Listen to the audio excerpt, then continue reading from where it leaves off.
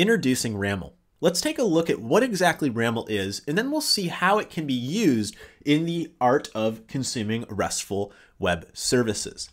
So first off, approaches to API design. What options are out there for designing an API?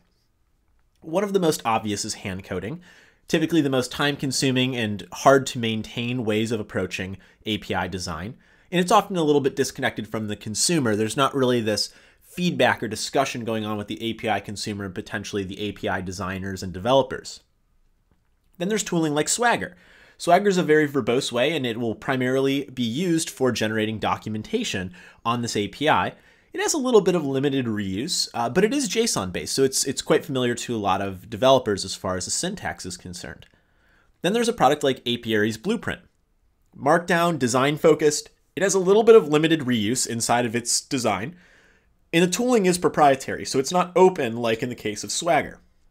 Now there is a fourth option to API design, RAML, RESTful API Modeling Language.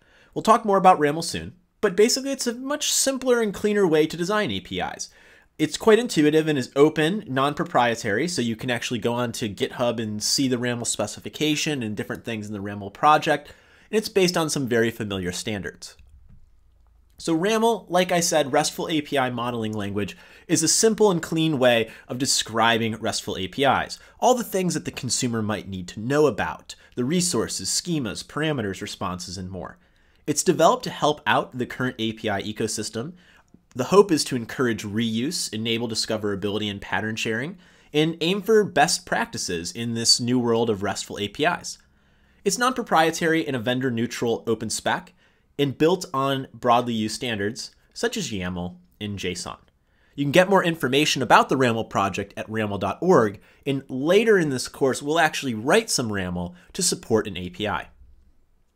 An example of RAML, just to give you a quick snapshot, is something like this. As you can see here, quite a human-readable way of describing the API.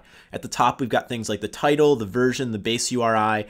Going down further, you can see /songs representing the songs resource, representing the fact that it can accept GET requests on that resource. You can post to the songs resource, creating a new song, and so on and so forth. So a deeper dive in RAML will come in due time, but note that it is a descriptive way of modeling an API, and it has a lot of other benefits that we'll get into soon.